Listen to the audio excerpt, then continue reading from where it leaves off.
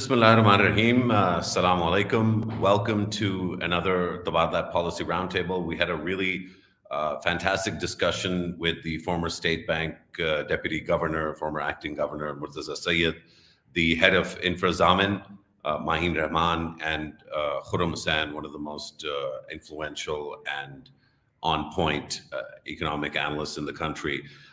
Do watch that.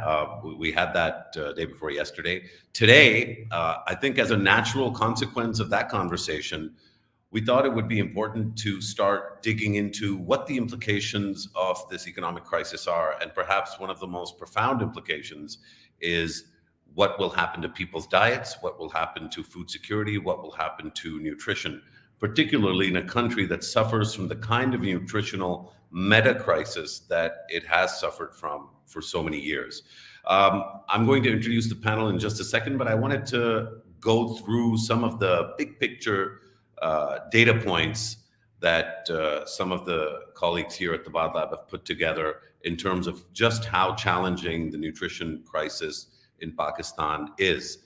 I won't go through every slide here, but there are some sort of data points that are really just stunning.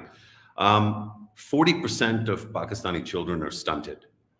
Almost 37% of households in Pakistan are food insecure. Less than half of all Pakistani kids receive any kind of breast milk until the age of 6. And similarly, less than half receive any within the first hour of birth. Net, the implications of malnutrition for the GDP are as much as 3% of GDP. But I think it's more than just GDP. I mean, it's not. It should be no surprise that Pakistan ranks very low out of 121 countries on the Global Hunger Index. Pakistan is at number 99, which is the lower end of the scale on that front. More, I think, interesting is the fact that really, if you look at progress in terms of nutrition levels in Pakistan, stunting, for example, the numbers just haven't changed. In fact, from 1984, when nutrition was at its highest, if you will, from a stunting perspective, at 36%, in 2018, we're back at about 40%. Now, this is about the same percentage that has been prevalent throughout the sort of lifetime of anyone that is alive in Pakistan or is Pakistani. That's a stunning failure of public policy and of society to address what is clearly a problem that affects the entire population. Because remember, a stunted child is going to grow up to be less economically viable, less vibrant than someone whose nutritional needs are being met fully. Wasting is a big issue. The floods and other kinds of extreme climate events exacerbate those issues. Maternal and child health, which is deeply interconnected with nutrition. The numbers there have been abysmal for years in this country. There is a gender dimension to all of this that cannot be ignored. More adolescent girls are overweight compared to males, and almost 1 in 8 adolescent girls is underweight compared to 1 in 5. So the percentages here are quite interesting. Rural areas are treated differently than urban areas, and when it comes to malnourishment among women of reproductive ages, that's an especially complex problem, given that the fetus begins to account for cognition by the second trimester. So when you have malnutrition in the mother, you are baking in cognitive disability would be maybe too strong, and I'll go to some of our expert panelists to explain some of this better. But really, this is a whole of life cycle problem. You can't fix nutrition at age 5 or at age 12 or at age 24. Nutrition has to be fixed amongst lactating mothers and amongst women who are likely to be pregnant. And given fertility rates in this country, that means that nutrition as a public policy challenge is especially gendered as far as the solution to many of these problems. food insecurity is rampant. More than half of all households are food insecure, and so we have a spectrum of challenges on the nutrition side, which predate the existing economic crisis, and that's really the most important point that I think experts would want to make. But since we've got the experts with us, and we're very lucky to have a fantastic panel, I'll ask my team to bring them onto the screen. We're joined by Dr. Farhana Shahid. She is a specifically in nutrition and maternal and neonatal health specialist with a PhD in the field and many years of experience. She works for Globesite. I'm grateful that she's joined us. We have Shandana Khan, who's the CEO of the Rural Support Program Network. Shandana has spent almost a quarter century working with communities across the country, coalescing, mobilizing, and understanding the challenges of communities, especially in Pakistan's rural areas. Thank you for joining us. Not for the first time, Shandana, you're a friend, a great friend to Tabadlab, and I'm grateful for all of your insights and your support and for all the amazing work you and your team does all around the country. We are also joined by Adil Mansoor. Adil is one of the bright lights of Pakistani journalism when it comes to covering the economy, and super grateful that you're with us, Adil. Thank you. And I'm especially happy today to welcome Dr. Steve Hanke. Steve is known widely across the world as somebody that understands not just economics and monetary policy, but also a wide array of fields associated with this. So Steve will have views not just on the economy and on the dollar rupee parity and on the nature of the Pakistani economic crisis, but also its political dimensions and the food and nutrition angle. Steve, thank you for joining us. This has been a long time coming. You and I have been talking for a while on getting you on this screen. So I'm really happy that you've been able to join us. I know this is early morning for you, so especially grateful that you've made that this kind of time journey, although this is virtual, but great to have people from around the world joining us. I want to start the conversation with you, Dr. Shahid. Is there something to be concerned about with the current economic crisis? Because it seems to me that given that we already have what would be a national emergency, I think in most countries, as far as nutrition is concerned, with the way the rupee is going, the way inflation is going, and the way hope is going. Of course, we're having this conversation live at a time when we don't know what's going to happen in Lahore between the government and the opposition parties, between the military and political parties. With all this insecurity and with the economic insecurity in particular, my last conversation of this nature was about the default. So with all of this happening, how does this impact specifically the community of leaders and sort of champions for nutrition like yourself? How are you guys looking at this problem? How stark a complication of the problem might we be looking at? Dr. Farhana Shahid. Thank you so much, Musharraf. I think so. First of all, apologies about my throat. If I'm not clear, I try to be as clear as possible. So I'll start with a statement with regards to the nutrition. In Pakistan, nutrition is often regarded as an intervention of emergency. Although the statistics that you have shown just now, it's just not the recent survey, but the consecutive National Nutrition Survey. They showed that the country is an emergency. It's not the flood, it's not the economy. It's previously, if you the trend of malnutrition, and if I can say that the country is facing triple burden of malnutrition, which means that it's not just the undernutrition, but also overnutrition is coming as a major challenge in the field of nutrition, and also the micronutrient deficiencies in the pregnant mothers and in all sort of the segment of the population. And as you in your talk also mentioned about the life cycle, so it starts from the pregnancy. If you see the 1,000 days approach, right from the pregnancy, our mothers are deficient. They are undernourished. They are micronutrient deficiencies, and then because of several other reasons, keep go into the cycle of malnutrition with every pregnancies. And when the newborn into the life, the first 2 years are important, where they determine the future of the child. So if the nutrition requirement of the child less than 2 years of age not met, there are irreversible consequences, like, for example, stunting. And if once occurred, it can't be, it is irreversible. So you can like manage nutrition, you can manage the wasting, but you cannot reverse the stunting.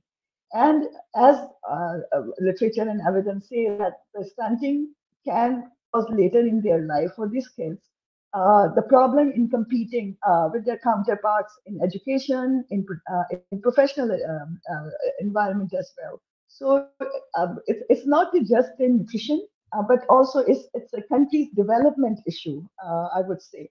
And as you can see, the National Nutrition Survey findings, the minimum meal frequency is only 12% of the kids are having this, and 82%, and also 1 in 7 children are actually having minimum dietary diversity. So it's just not the meal, it's just not the carbohydrate that a child need, or the protein, or just the fat they need.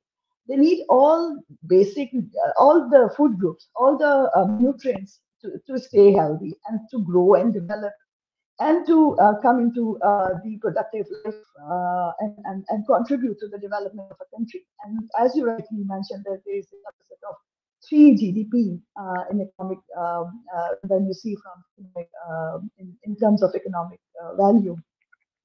So I believe that there are several factors related to it, which you rightly says the price hike, emergency situations, climate change, resilience, and also the investment in agriculture agricultural system and food system is challenging in addressing the issue of nutrition in the country. Right. Thank you, Farhana. I think that's a really good sort of opening. Shandana, if I could come to you. You are obviously constantly in touch with a whole variety of people all around the country. You're engaged with community-based organizations, with social mobilizers. What have you seen over the last year in terms of food security across the country? How stark or how profound is this challenge? Is this an overstatement? Is this typical development wallas just wailing and crying for nothing? Whereas, you know, the informal economy is good enough and is the savior of the people? Or do we have something to really be concerned about here, Shandana? Thank you, Musharraf, and greetings to all my co-panelists.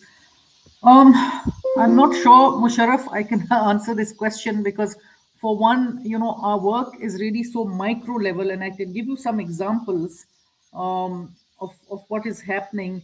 We have seen that where we mobilize communities and have inputs, especially inputs like access to finance and skills training, that, you know, incomes were increasing. Say we started these programs in 2017-18.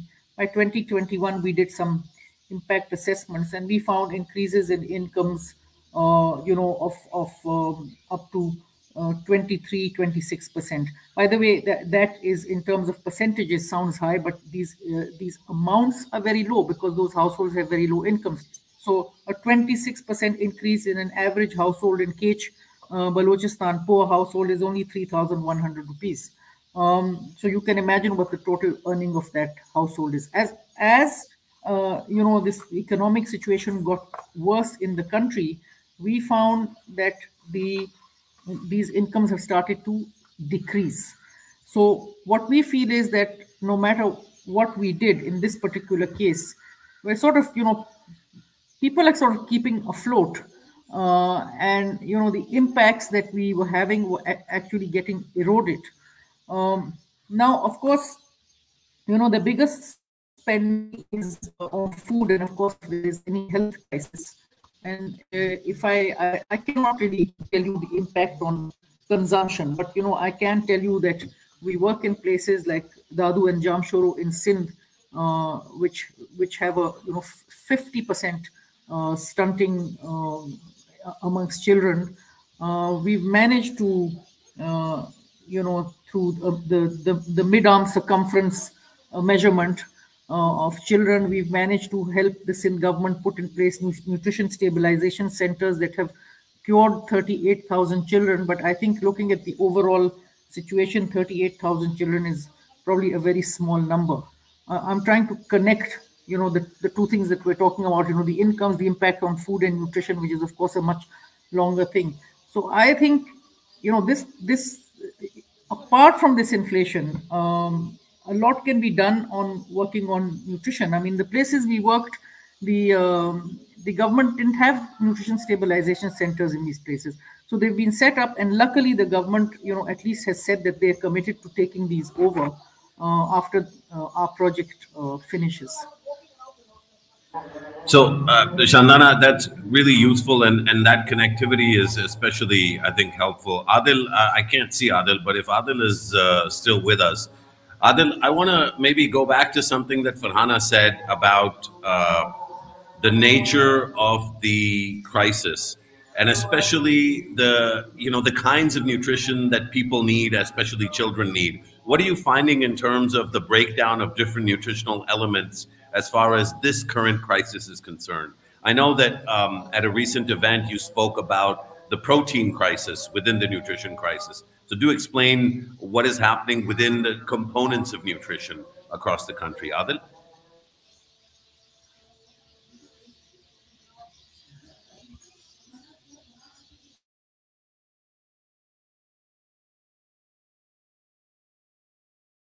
Adil, we can't hear you. I can't, at least I can't make out what you're saying.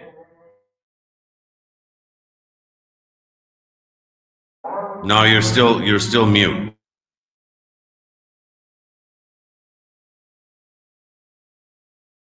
Okay, in the maybe the team can get you back on in terms of sound, and we'll just switch over real quick to Dr. Steve Hanke. Steve, this this crisis in Pakistan, is one that has not come as a surprise. This was a lot of us saw it many miles away, many months away. When did you start to get alarmed about the situation in Pakistan? I know you've been following it very, very closely, but at what point in time did you see that this was maybe going off the rail here in Pakistan?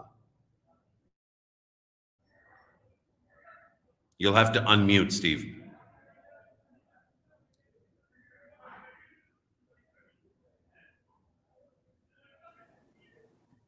Okay, can you hear me now? Loud and clear. Okay, Sheriff, glad to be with you. Thanks for inviting me. You asked when did I really see the crisis coming? Well, the Pakistan has been embroiled in kind of an endemic crisis for years. So it's nothing new. It's basically a country that's been off the rails almost since the beginning. The basic problem in terms of economics, and the reason that economics is important in this discussion about nutrition and food, is very simple: no money, no food. We've already had allusions to that by some of the earlier discussions that we've had today. So Pakistan, why have I said it's been a disaster since day one? It's an institutional problem. You have very weak institutions, which leads to currency problems. And if you look at the rupee, it's nothing new for you. Since January of 2022, the rupee is down about 26%, 27%. Since January 1st, it's down about 20% against the US dollar. That's one problem associated with the weak institutions. Another related problem is no fiscal discipline. You have very large fiscal deficits. Last year, of course, was exceptional. It was 7.8% deficit. with regard to GDP, which is very high, but it's really in the range of 5.5%, if something like that. That's what all the projections have going forward. That's a very high number. And then we come to inflation. We've already mentioned inflation and the problem associated with that. The official inflation rate's 31.55% per year. I actually measure it accurately every day, and the reality is that today it's 67.25%. That's over twice as high as the official rate. So the official rate gives you one thing. It's not reality. It's really rubbish. The actual inflation is about double what the official number is. And then we come to kind of the solution, the so-called solution. It's always the IMF passing the begging bowl. That's Pakistan always is in a crisis and always passing the begging bowl. So they've had 23 IMF programs, and of course, none of them have worked. So how do you fix this? That's the question. And that's something I've had a lot of experience with in the real world. I'm not talking about theory, and I'm talking about reality of doing things. Something called a currency board system would fix the currency problem, the fiscal imbalance problem, and the inflation problem. And that would go a long way towards more money, more food, more money, more food, and more stability. So what is a currency board system? A currency board system is one in which the rupee would be issued, and it would be backed by an anchor currency, let's say the US dollar, and it would trade at a fixed exchange rate to the US dollar and be freely convertible at that fixed exchange rate. And it would be credible because the requirement is that a currency board must have 100% anchor currency reserves backing up the local currency. So if the anchor was the dollar, the rupee would really become a clone of the US dollar. And what would happen? Inflation would disappear overnight. It would go down to roughly the US level. Interest rates would come down. They're now at the highest rate they've been since 1996 in Pakistan. They would come crashing down, and the economy would get a huge confidence shock. And what about the fiscal?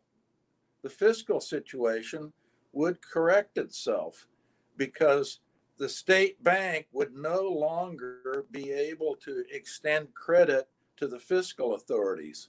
So the budget would have to be more or less balanced. And that's what happens in all currency board countries. The budget's almost always balanced. Let me give you one example. Sure, go ahead. Okay, so when I'm talking about this, I'm talking about crises like Pakistan that I've actually done currency board reforms in. Estonia in 1992, Lithuania in 94, Bulgaria in 1997, Bosnia, Herzegovina in 1997. Now let's take Bulgaria. Bulgaria had an inflation that was running at 242% per month, not per year, per month, 242%.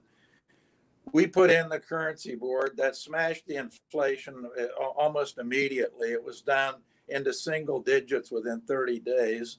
The interest rates a year after we put the currency board in 1997, the interest rates, the money market interest rates were 2%. And the foreign reserves expanded.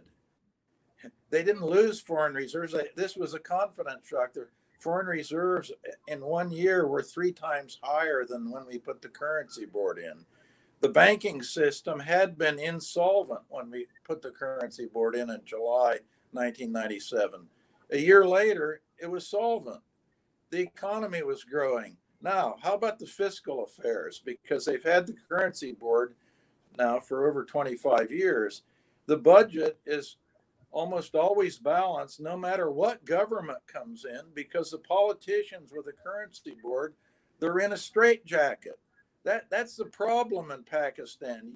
You have to put the politicians in a fiscal straitjacket because, and you do, because they can't go to the state bank and receive credit. So this is going to be, Steve, this is going to be music to the ears of many people in Pakistan that don't just want to put politicians in a straitjacket. They want to put them on death row. And I smile because, of course, this has been a debate in our country for many, many years. But I think, look, I think that given the nature of the crisis, I'm really glad that you've proposed the currency board. I know that there's several serious people that would consider this seriously. And I know that there's a lot of people that would think of this proposal as being not realistic and maybe a little bit outlandish, and they would be very agitated by this proposal. And I think that the time for these conversations in this country is now. And the reason that I wanted to have this conversation during a conversation about nutrition is because I do think we're facing some modicum of economic and nutrition emergency. Adil, nobody's better placed to contextualize this speculation about how bad things are vis-a-vis the economy and nutrition. And maybe it's better that you speak after Steve. So I think maybe technology saved us there. See, Steve, I was going to go to Adil and then I'll come back to you. Okay, fine. Adil? Oh, we still can't hear you, brother. Yeah, I think there's a mic adjustment issue at your end. Say something, Adil. No, we can't hear you, unfortunately. Yeah, maybe you disconnect the headphones. You'll have to unmute now because you're muted. You just unmute. Yeah, it's still not working, which is unfortunate. Maybe I can ask the team to kind of take out Adil and bring him back in. Farhana, this while we wait for Adil to reconnect, Farhana, this crisis, you know, the economic dimension to the crisis is what it is. But what have you noticed? You know, we had Shandana, I hope she's still with us. She mentioned that prior to the crisis, we'd seen improvements in income in rural areas between 20 and 25%. Steve says the official inflation rate, which is what it is, 30 to 40%, is much lower than the real inflation rate, which is in the 60s, according to Steve's calculations. So when we put all that together, and then we hear Shandana tell us that actually real incomes, not real incomes, actual incomes, nominal incomes in some of these rural areas over the last year have gone down. That means that not only are people not keeping up with inflation, but they're actually losing ground relative to the position they were in before the beginning of the crisis. How does this manifest itself in terms of what we're seeing in hospitals, what we're seeing in terms of lady health workers, what we're seeing in terms of population welfare centers, in terms of the interface between people and the state? How does this manifest itself? Is there evidence that things are getting worse, or are we still basing a lot of our analysis just on the big bad numbers? Farhana, you'll have to unmute before you speak. Yeah, thank you so much. I think so. I agree with Steve that the crisis is much bigger than what is it is seen. But at the same time, I would highlight, for example, the Muslim Income Support Program, which is very much targeted to lower two quintiles of the socioeconomic status. So I know that the provision of cash is always debatable, but at the same time, there are other initiatives, like, for example, the Nashonuma program as well, in which the pregnant and lactating mothers and children are being benefited with these supplementary nutritional foods by the government. So these are like 8 million almost women. They're targeted by the Ministry of Poverty and Social Safety. But I agree that this number is quite, the percentage is quite low from that population also.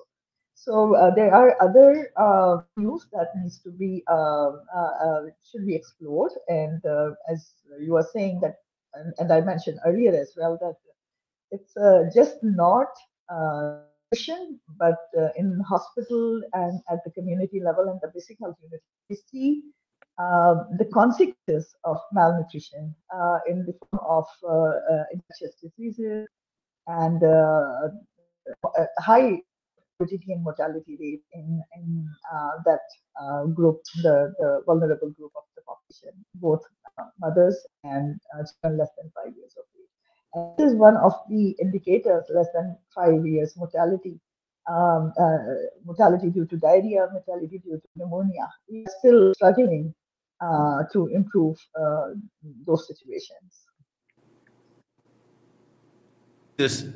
Thank you, Dr. Farhanish. I think this point that you make about the instruments of support is an important one, and maybe we can explore that a little bit. But before I come to you, Shandana, on questions around both the Benazir Income Support Program and some of these different specific targeted subsidies that the government is trying, maybe we'll try Adil one more time. Adil, do you want to, can somebody bring Adil back here?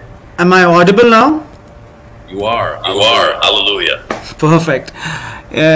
So just starting from where we left earlier and trying to contextualize of what the situation is right now. I believe that we are not just in the middle of a malnourishment crisis. That is something Pakistan has been in one form or the other since inception.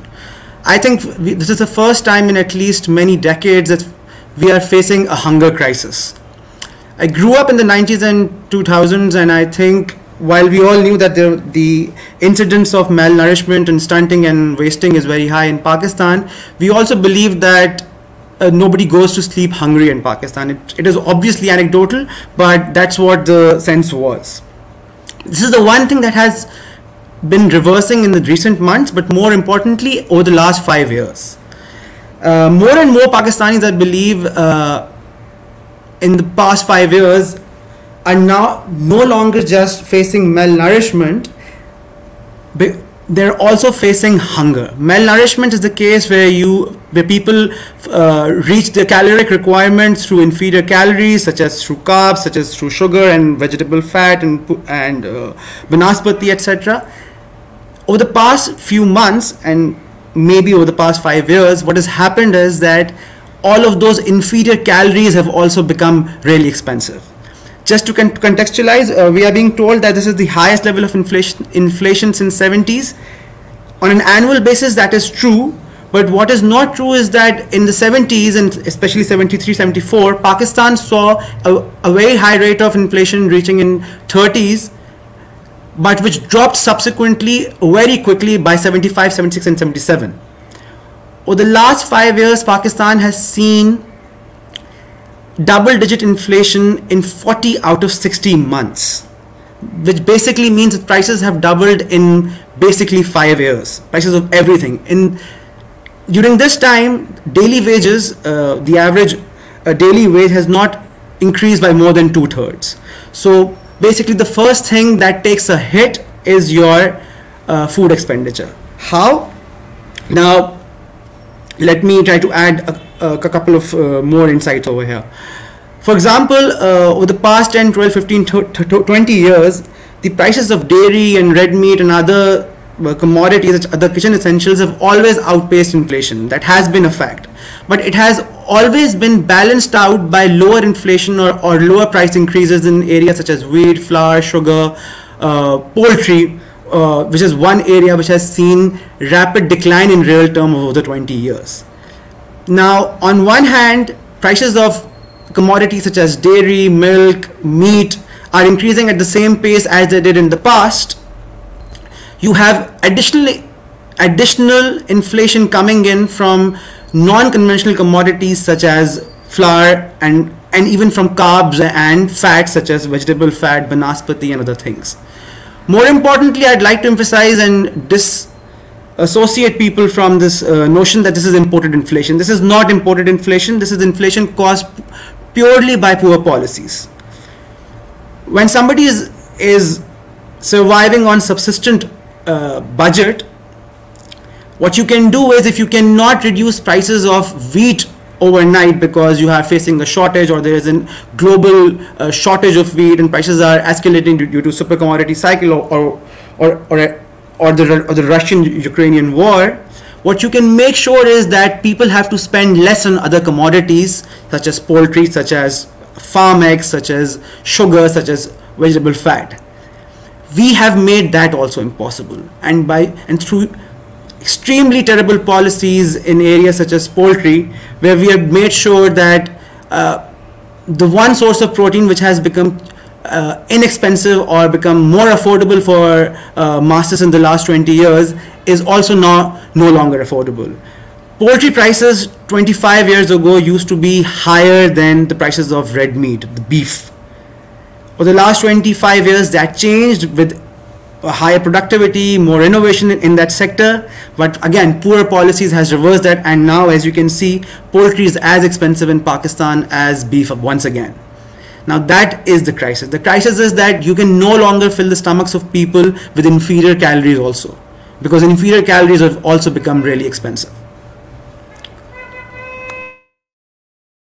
So I think, Adil, this is a troubling sort of bit of insight, and one that, you know, we wouldn't ordinarily have access to. The fact that traditionally, if tradition can be surmised in 2 decades, but over the last 2 decades, we've seen an improvement in people's ability to consume protein.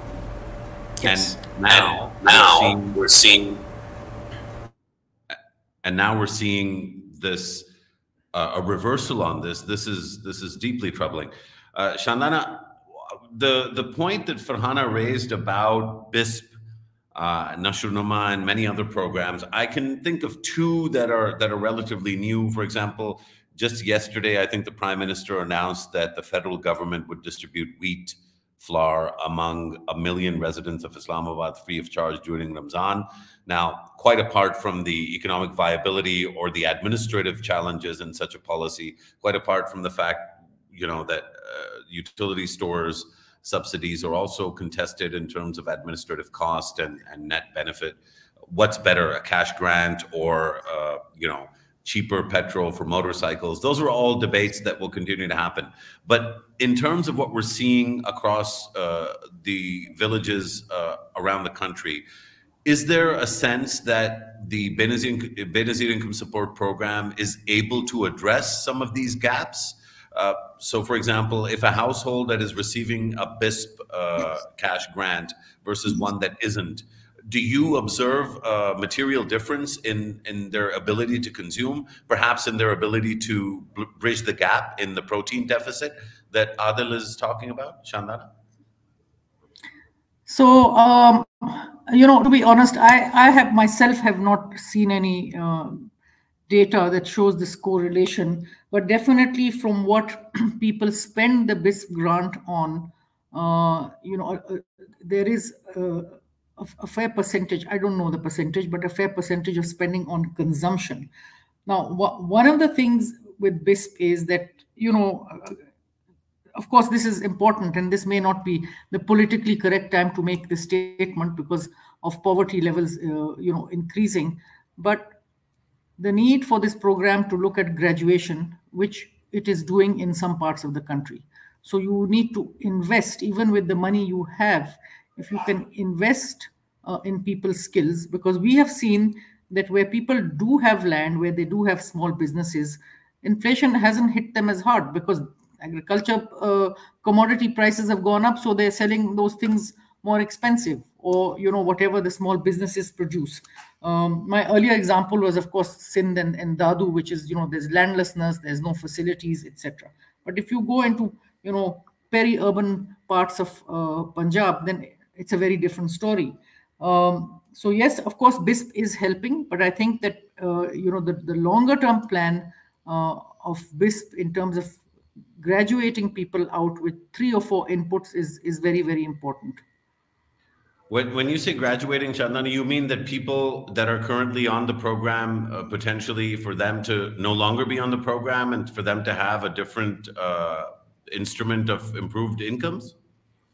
That's right. So, BISP uses a poverty scorecard, and we use the same scorecard.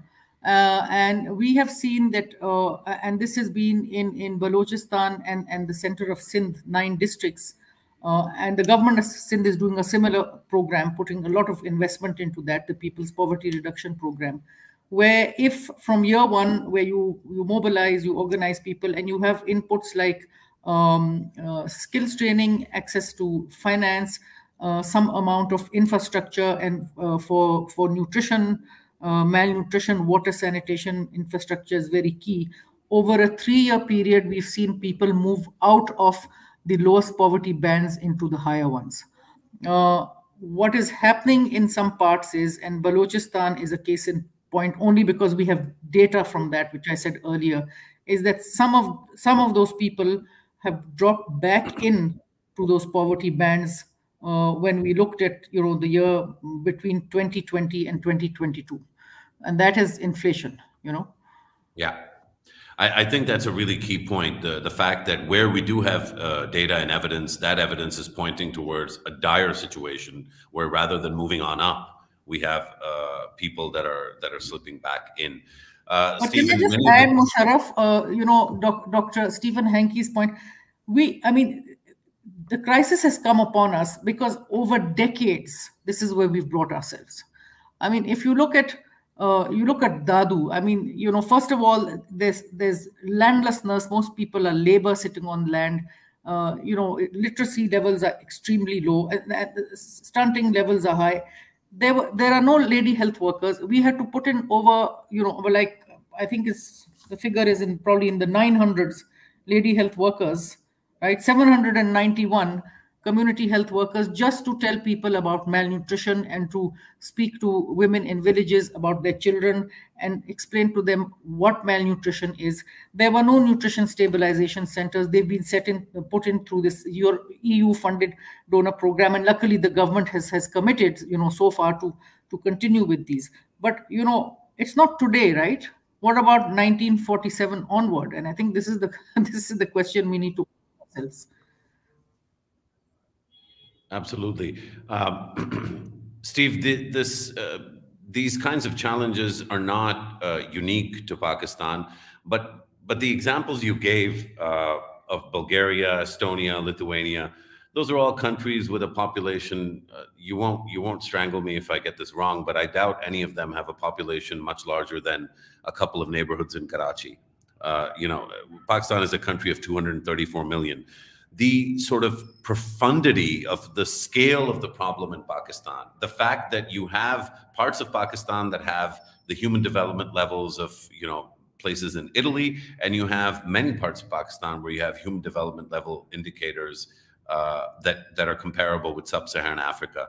This kind of wide disparity makes the political guts that it takes to kind of invest in a solution like a currency board to establish the kind of foreign relations and strategic relations that will enable deposits in the foreign exchange reserves in this country, that would enable a currency board, and that would produce the political action that is required from a fiscal perspective to tax the rich and to subsidize the poor, which is really fundamental to this whole thing.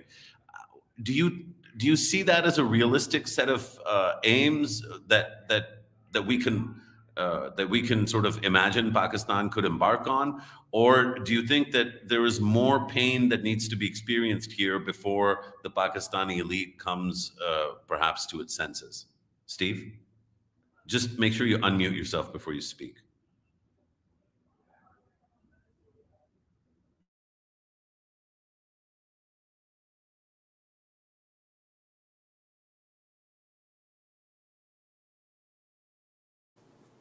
Okay, so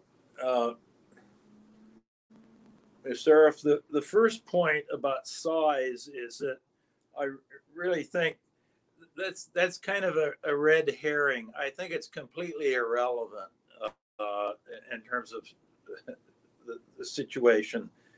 Let me go back again. This is a small size country but a very good one to illustrate what's involved. Singapore became independent in 1965, as you know, and the situation there was pretty dire, actually. There was a tremendous potential ethnic conflict and civil war. The poverty level was extreme, one of the poorest places on the planet in 1965. Well, they got a leader, number one, Lee Kuan Yew, who was one of the great leaders of the 20th century.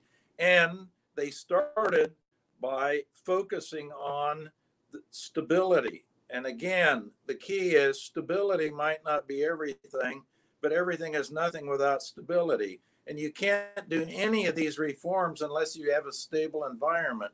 So what did they do? They had a currency board. They started with a currency board.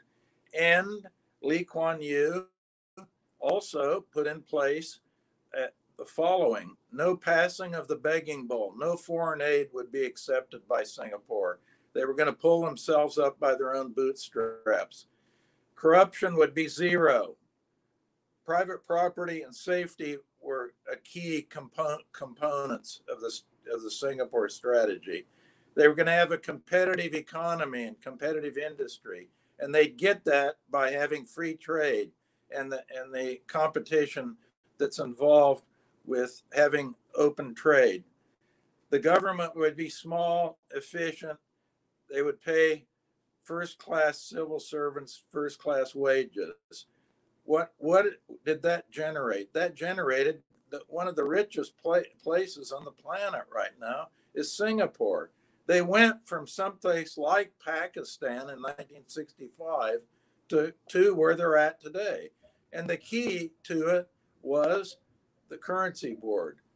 The currency board put the politicians in a fiscal straitjacket, and the institutions, that is a strong institution. You have to have a strong institution, and a currency board is. So that's the illustration. And there have been over 70 currency boards, by the way.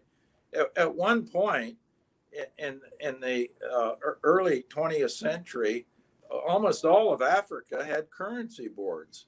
Of course, they were colonial institutions, so some people didn't like them.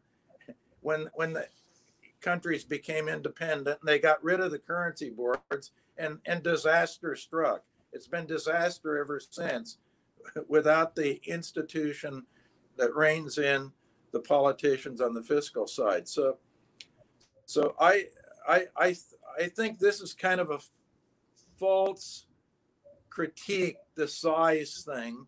And another critique that's completely false is that, oh, you have to have a lot of preconditions. You have to meet this, that, and the other thing. If you listen to the IMF, they'll tell you 1,000 things you have to do before you could have a currency board. No, we put in a currency board in Estonia in 1992. We put it in 30 days. The Russian ruble was the currency in the newly independent Estonia. They didn't even have a currency. We created one, the Estonian kroon. We put it in 30 days with the currency board. Everything got stabilized, and the economy has been booming ever since. By the way, in terms of discipline, what are the two countries with the lowest debt to GDP ratios in Europe, in the European Union? Estonia is number 1 and Bulgaria is number 2. So I'm talking about reality. I'm a realist. And if you want to fix this endemic problem you have in Pakistan, you must put the politicians in a straitjacket and stop playing games as they've been doing. The model being used in Pakistan is obviously a complete disaster.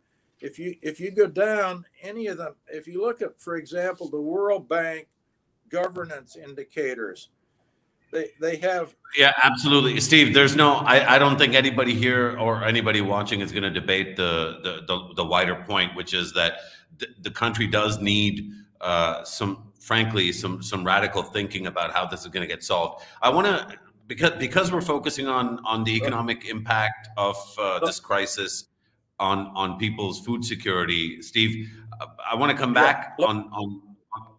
Go ahead. Let me comment just briefly on that, if I may, Musharraf. We're in a crisis now in Pakistan because of these long-term endemic problems, plus the flood completely wiped agriculture out. Plus, we have the war in Ukraine that's disrupted the food supply chains and so forth. So we have a short-term problem, but the big problem is going to be the next 10 years in agriculture, because Adil mentioned that relative prices, food relative to other things. We're not talking about inflation. We're talking about inflation is the general price level going up and going down. Adil was talking about relative prices, food prices relative to other prices in the economy. And those, I think, we're going to see a real problem, because with the fall of the Soviet Union, we had a tremendous increase in world food productivity.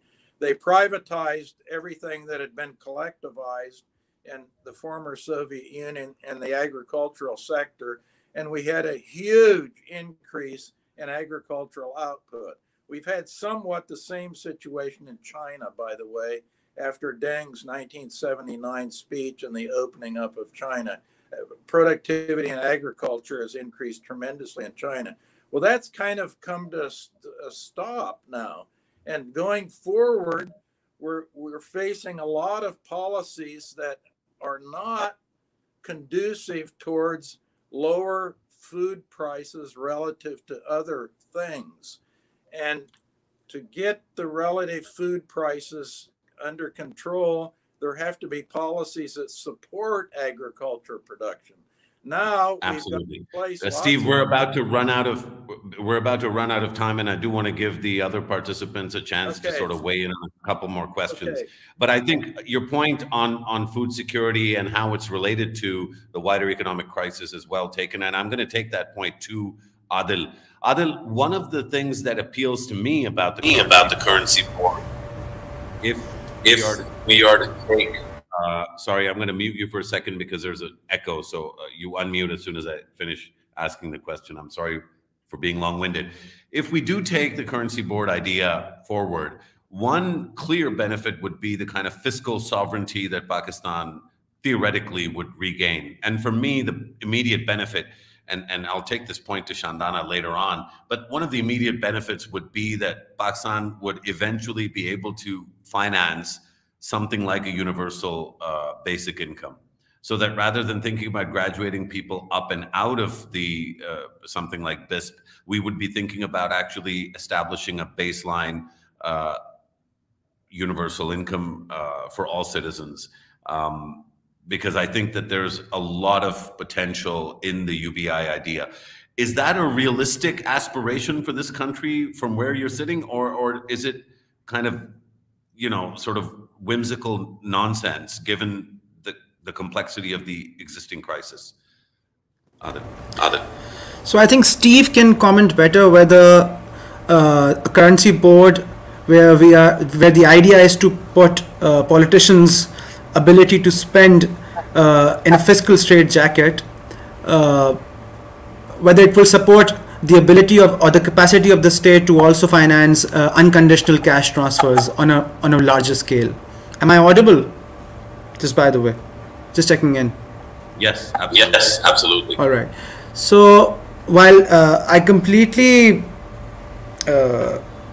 respect Steve's point about how a currency board can help control Pakistan's other crisis of endless spending by the state, which drives inflation on the monetary side.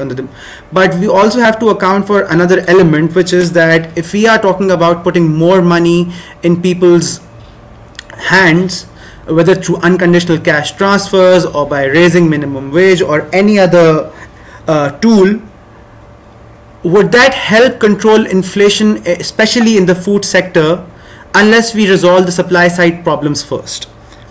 Now, in my opinion, yes, I very strongly believe that minimum wage needs to be raised immediately in the near term because of the level of erosion in purchasing power that we have seen, that in my opinion is driving people not just towards malnourishment but also towards hunger, again in the near term. But at the same time, there are certain steps that I believe we can take to resolve the problem on the supply side by addressing key issues, let's say in the wheat market, in the grains market, in the fats market, or in the protein market, for example.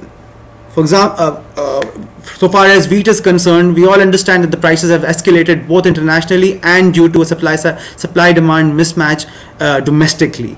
At the same time, when you are facing a situation that you do not have enough basic grain, you also have a neighbor next door which has a surplus, at least a surplus to provide you seeds for the upcoming season for plantation. When you also have weak border controls and you see massive arbitrage and pilferage of these commodities which virtually rise a lot in the prices every time you see currency depreciation, and the arbitrage opportunity escalates because you have a weak currency. You can address that by importing cheaper grains, cheaper vegetables from the neighbor next door. Similarly, if you don't want, okay, so maybe you don't want to do that for political reasons or diplomatic reasons, but what you could maybe do is not make other commodities more expensive.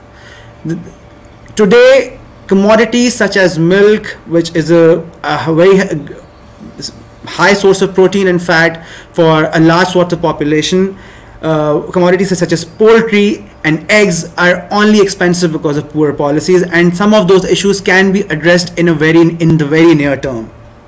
You have seed technologies available that have been placed on the back burner for over 5-7 years with approved seeds that yield that work in this country and will yield not only enough to lower the cost of production of your dairy and of your cattle and of your poultry industry, but also may generate an exportable surplus in a year or two. You have the ability to import pulses. Now, pulses and import of pulses is something that is routinely demonized in this country as if that this is a failed country for not being able to grow lentils and pulses and dals. When it is something, when you actually calculate the impact of pulses on the food inflation, it is one of the lowest. The impact of palm oil, banaspati, while I acknowledge it is an inferior caloric source, is one of the lowest over the long term because it is the cheap source of energy for the poor. Same goes for sugar. What you need to do is make sure those distortions in some of those micro level sectors are addressed, so that at least you can open up some financial space for the bottom of the pyramid without adding more burden on the state through BISP or UBI. Thank you, Adil. I think that's super helpful. As we're kind of beginning to come to the close, I just want to quickly give Farhana a chance to weigh in with any final thoughts. One thing that I think is really obvious to me, at least, is that we have, I think, a series of things that we have to solve. There are some immediate supply side type issues that can be resolved quickly. We have the BISP instrument and unconditional cash transfers, as well as targeted subsidies that can address in the short term. And then, of course, important policy proposals like a currency board in the medium to longer term. I don't see, I take the point Steve has made about being able to turn it around in 30 days, but without a resolution of the wider politics, those bigger questions might take longer. But some of these things can be resolved relatively quick. Farhana?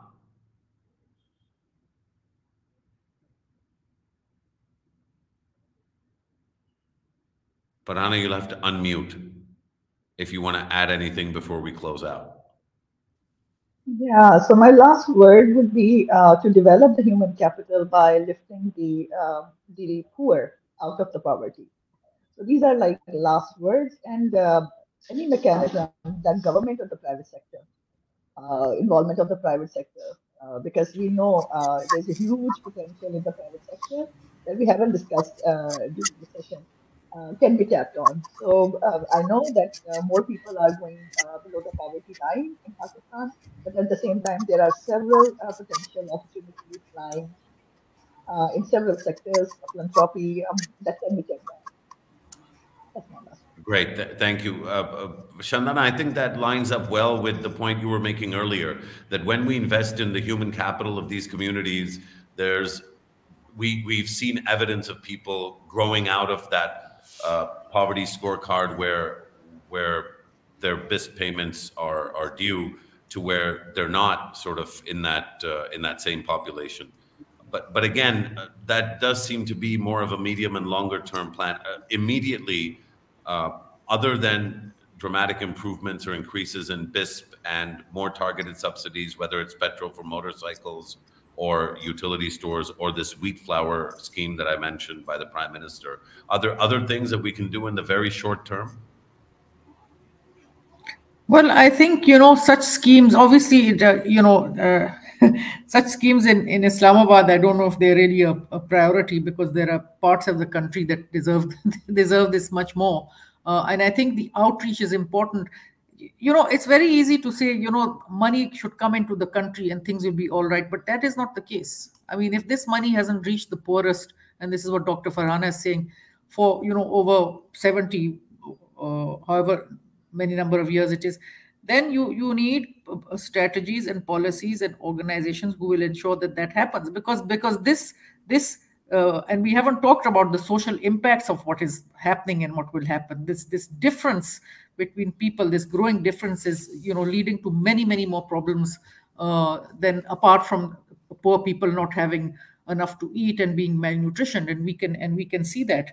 I mean, this is why we keep harping on about, if we have organized over 50 million people, why doesn't the government work directly with those people to deliver essential services? And this is a constant struggle.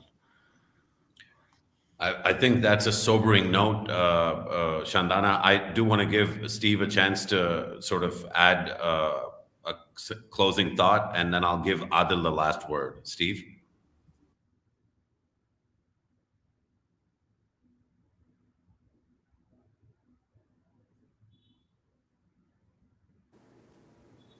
Okay, am I unmuted now?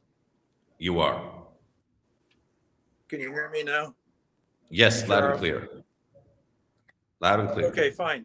The follow-up on one point Adil made that's very important going forward for the next 10 years, free trade in food has to be very encouraged, because now we're having more and more restrictions, and this poses a big problem.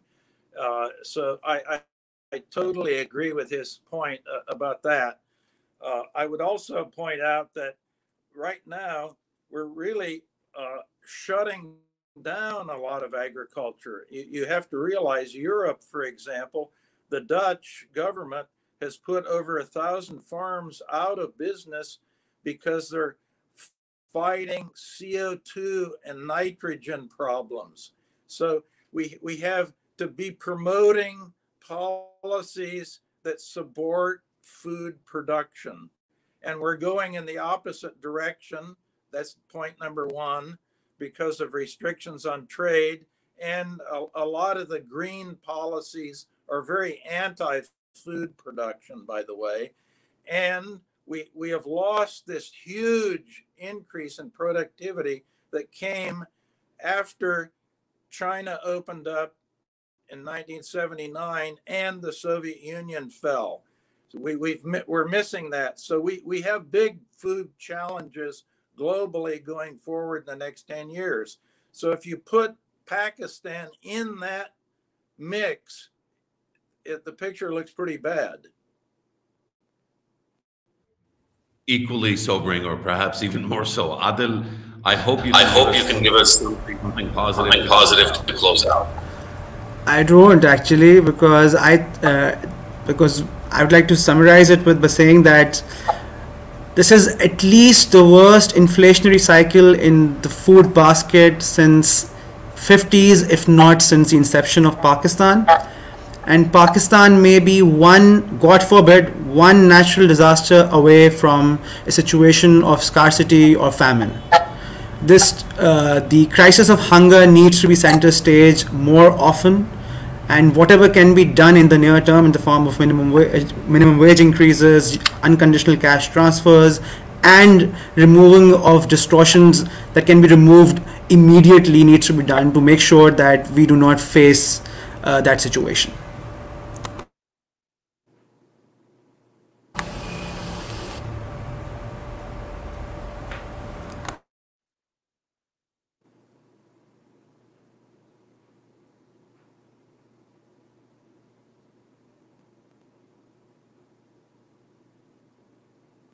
We can't hear you, Musharraf.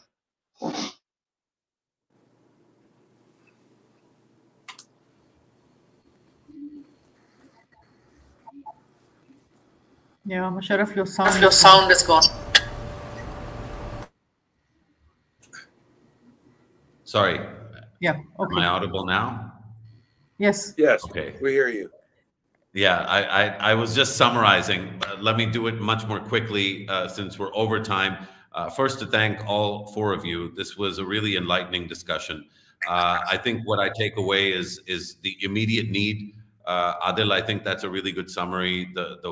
The importance of a minimum wage increase, the importance of cash transfers through BISP, improving trade, reducing distortions. The country economic memorandum of the World Bank has talked about some fundamentals, and we didn't really talk about the gendered aspects of this, although like I said at the top of the conversation, nutrition is an anti-woman issue. The fact that malnutrition is as bad as it is, the most profoundly affected in that are women, and certainly that World Bank document deals with that. But you're right, poor policies, poor statements by ministers. I think we had the soybean crisis that caused the inflation in poultry. Those are the kinds of things that are easily avoidable. And then I think we need to have bolder, more radical conversations. And I think that having Steve on the panel today was really useful in terms of demonstrating that this kind of a crisis isn't new, that other countries have stood in the same place Pakistan is in today.